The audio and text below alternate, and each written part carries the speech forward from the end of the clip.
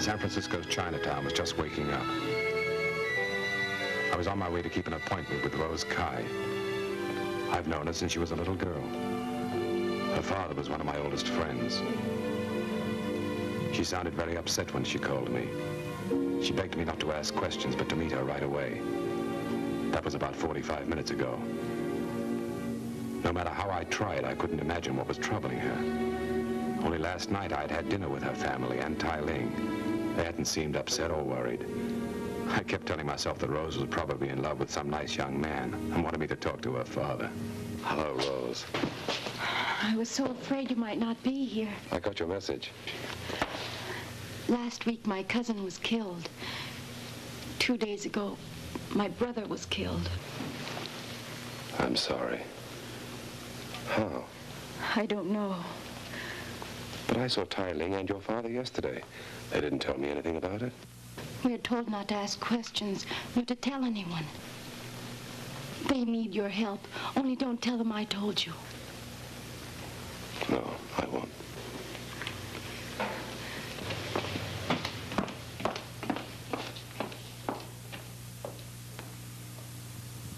It was just 8 a.m., and I figured Tai Ling at this hour would be opening his shop. I was a little angry to think that he hadn't said anything to me about Rose's brother's death. If anything was wrong, I wanted to help. Chinatown isn't very big, so I decided to walk. I recognized Mr. Castor. In a way, he's practically a landmark in this section of the city. His job and his hobby is to take street pictures, and he knows everybody. Hello, Castor. Hi, Mike. If I hadn't been in a hurry, I'd have stopped to talk. Instead, I went on to Tai Ling's. I didn't quite know why, but I had a feeling that time was important.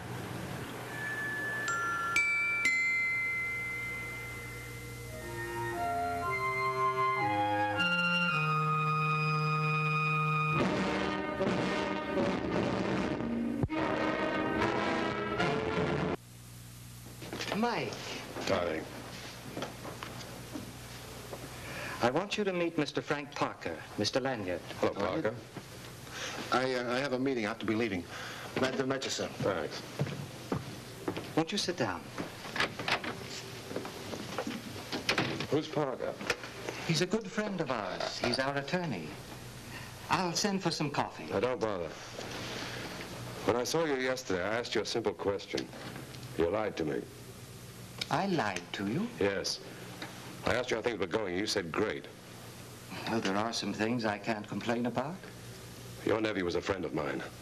I was shocked to hear he was killed. Why didn't you tell me? There are times, Mike, when one finds it necessary to be silent. Rose's brother was also a friend of mine. I wasn't invited to the funeral. Why? I wish you wouldn't ask me any more questions. At the moment, I can't answer them. Yeah, I think I understand. You don't trust me. That's not the reason. What is the reason, then? I'd like to tell you, but I can't. If you wanted to, we wouldn't be standing here playing chess. But it wouldn't be fair to you to involve you. Let me decide that, will you? 2 weeks ago, my son was struck down with a hatchet. As you already know, Rose's brother and cousin were killed. Any one of us might be next. A society calling themselves a Tong has been formed. We do not know who is its leader. They want weekly payments from us, and if we do not join and pay them their dues each week, we will all be killed. Sounds like Chicago in the 20s. We must settle this problem ourselves. We cannot go to the authorities, at least not yet. I don't agree with you. We must not attract the wrong kind of attention. If it should get into the newspapers, there would be the old cry and fear of Tong. Because of ignorance, people have been misled by this word. The Tong was merely a society. Families belonged to them. Oh, it's true, in the old days, some of the Tongs fought with each other, but that's in the past. Have you any idea who's behind all this? We see a man who comes into the store to collect the money. So far, we have refused him, but it has been costly. Is he from San Francisco? I've never seen him before. All I know is his name, Chang.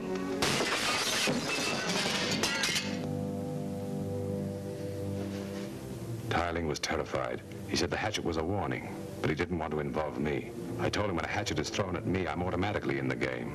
He didn't know much more except that the strong-arm man was called Chang. I left wanting to find Mr. Chang. Tiling had said Frank Parker was his attorney. The odds were against Parker being able to tell me anything more than Tai Ling. But even a long shot sometimes clicks. I went to his office. Oh, nice of you to drop by, Mr. Lanyard. Won't you sit down? Thanks. Can I do something for you? I don't know. Perhaps you can. Parker, how long have you been Tiling's attorney? Oh, a little over a year. Why? Well, then you know all about the trouble, huh? Mr. Lanyard, I don't agree with my clients, but they've instructed me not to discuss their problem with anyone. If it makes you feel any easier, Tiling told me about the Tong. I also know about the killings and his son. It's the most horrible thing I've ever seen. Hatchet man has never been attractive. Well, now that you know, is there anything you can do? Well, I don't know. I can try. And if you're not successful, then what? Got any ideas? I may sound like a coward, but certainly money isn't as important as a life. And already it's cost more than one. Mr. Lanyard, I've heard about you and I implore you to help. But if you're not successful, please stop the violence. Tiling will listen to you. Tell him either to go to the police or meet the Tong's demands. Yeah, you may be right. I'll think about it. Thanks, Parker.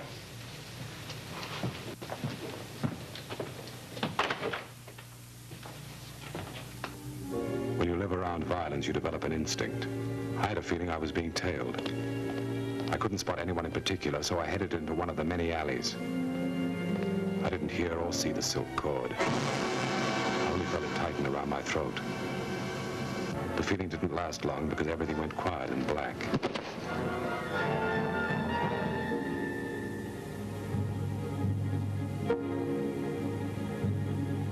My mouth was dry and my head ached.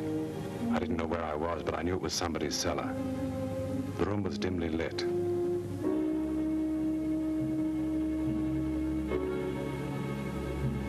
The only window was too high for me to reach. Then I saw it. For a second, my breath stopped. I don't know how long the snake had been in the cellar with me. I knew only that I wanted out. I moved for the staircase. The snake headed for me.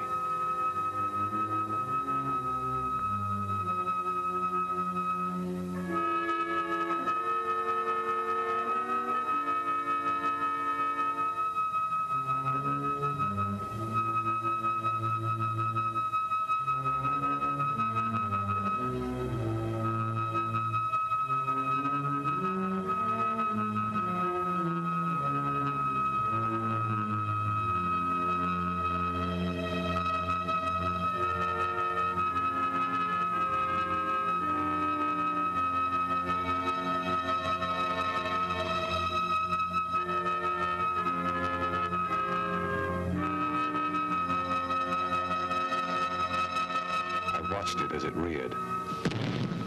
Tried breaking down the door.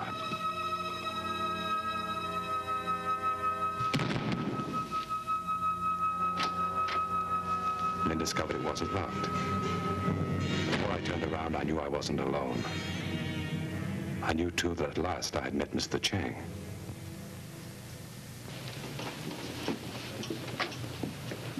What's the matter, Lanyard? Didn't you like your companion? We thought you'd like him for a pet. We'll settle this tonight. And when we do, it'll be out in the street where everyone can see you. You're a dead man, Lanyard. Dead men, get out. See you tonight.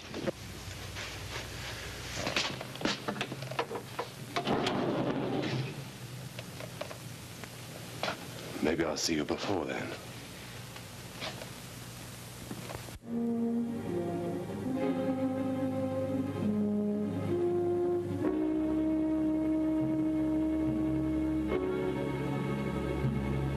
Mr. Castro had heard the rumor I was a dead man. He didn't want to have anything to do with me. He didn't have very much choice. A few seconds later, he was sure that my hours alive were limited. The hatchet had missed me by not more than a couple of inches. I'll never get hungry again, so heaven help me. No more shortcuts. Let's stick to the streets.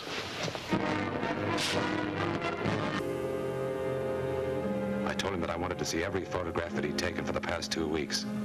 We headed straight for his studio. I kept watching the people as we passed. I was trying to figure out who was behind this whole operation. I couldn't forget the fear of my old friends. I looked at Castor. He was no different, just plain frightened. Under different circumstances, I would have been highly amused.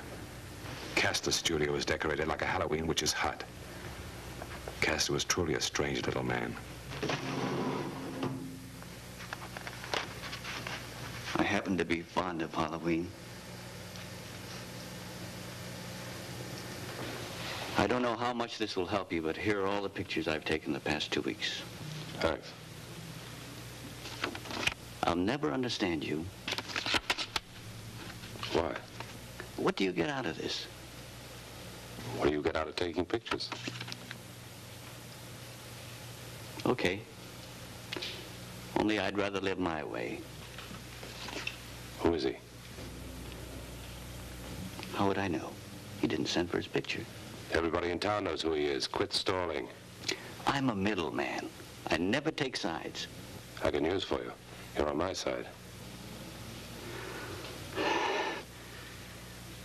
Why don't you try the Hong Hong Cafe at about 5? They serve a wonderful pizza. It had better be good, or I'll be back.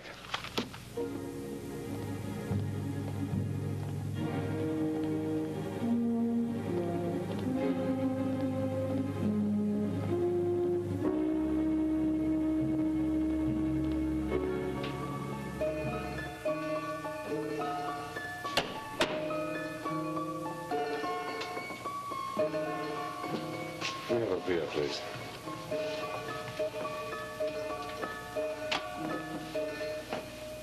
It was 4:57 when I reached the Hong Hong Cafe. I hoped that Castor's tip was right. It was. The restaurant door opened. Chang walked in. No, say it, Najima. He didn't see me.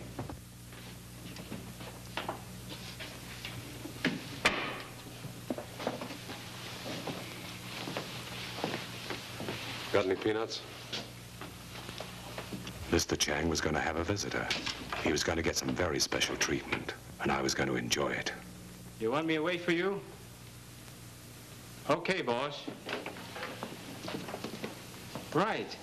I'll wait here.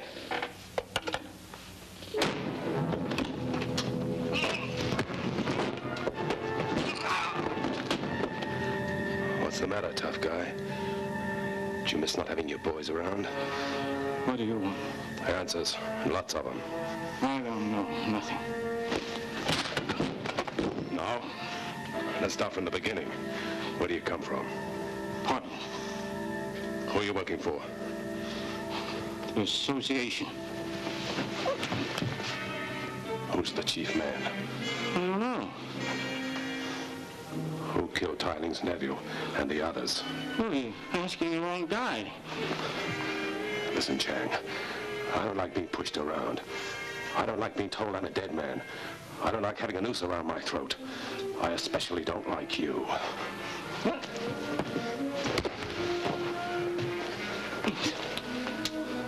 Here we go.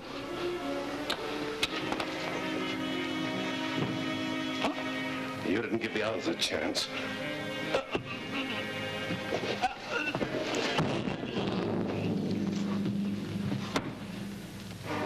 It was now only a question of waiting.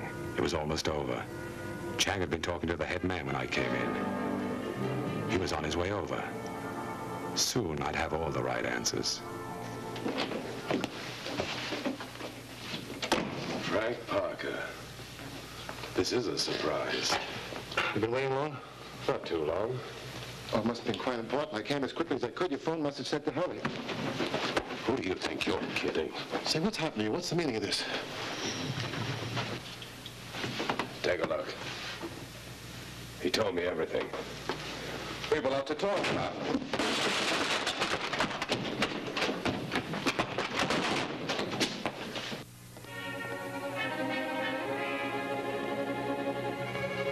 Parker must have ducked into one of the alleys. He couldn't have gone far. I went to Tai Ling's. I had news for him, but I found out he was one step ahead of me.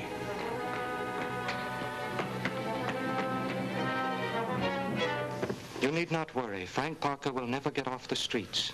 What fools we've been. You were holding out on me. Mr. Castor was in the alley. He saw you and Parker in back of the Hong Hong Cafe. We have surrounded the area. We will take care of it. Let me take care of him. My son died an hour ago. You said you didn't want to attract attention. The wrong kind. Don't do it now. We will turn him over to the proper authorities. That's your intention. But you can't trust any kind of a mob. They might lynch him. We know what we are doing. I don't think you do. If something goes wrong, you may put your people back 50 years. Frank Parker's not worth that much. Friday.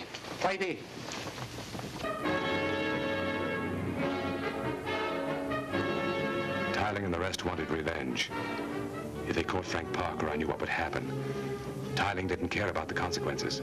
He just lost his son. They had all stopped thinking straight.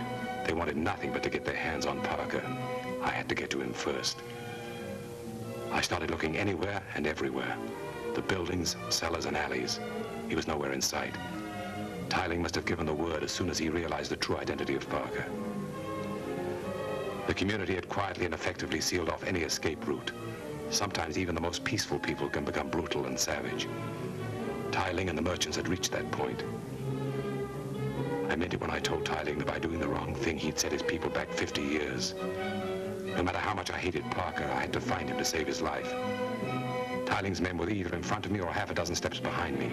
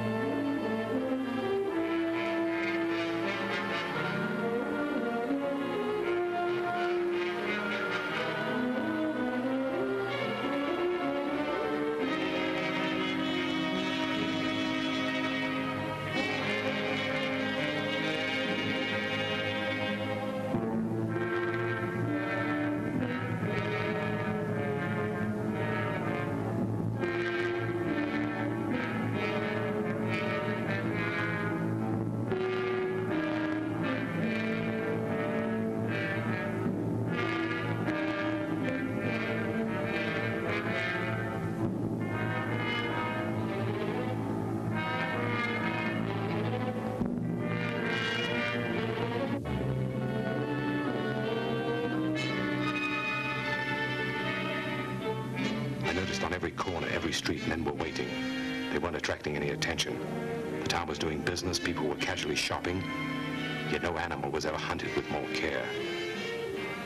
A long time ago, I learned that when a crowd is noisy, you can quiet them.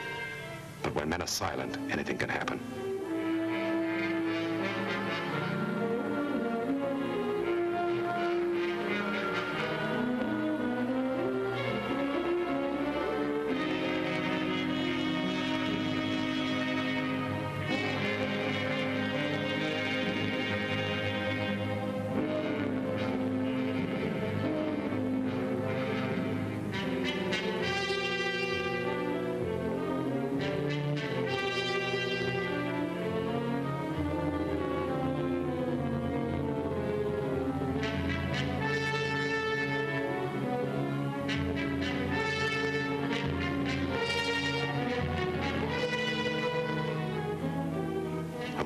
Office. He wasn't there. Tiling's men came out and scattered. I went in another direction.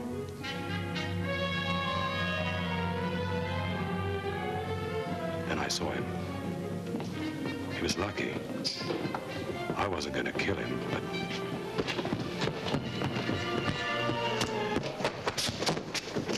Oh, wait a minute. You got nothing against money, have you? I live much better with it, if that's what you mean. Look, I've planned this thing for a whole year. Play ball with me and I'll cut you in for half. We'll make a fortune. Who else is involved in this? I got a couple of guys working for me, but I pay them off late at night. Look, we can clean up. Who spotted me this morning? I did. Don't you understand? I have no partners. We'll cut 50-50. Who threw that axe at me? Chang. Did he kill Tiling's nephew, too? Yeah, look. There's just the two of us. There's plenty for both of us right down the middle. Oh, I've seen some rats in my time, but you top everything.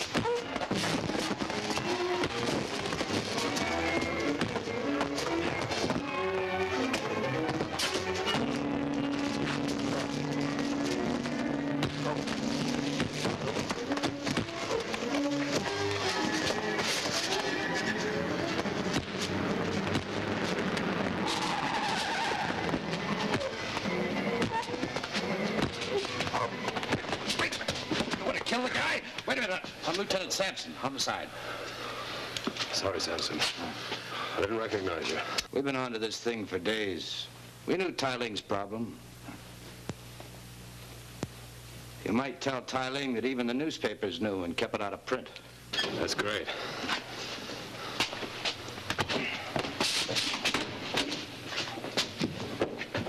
Oh. I think this is yours. We got it off Chang.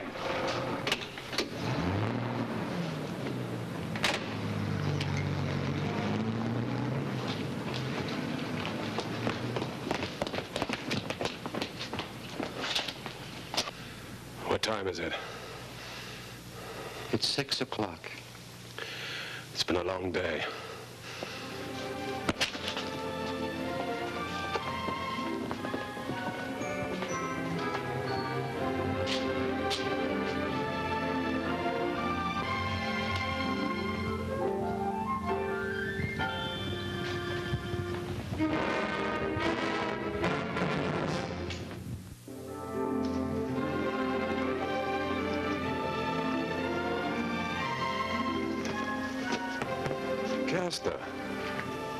What are you doing here?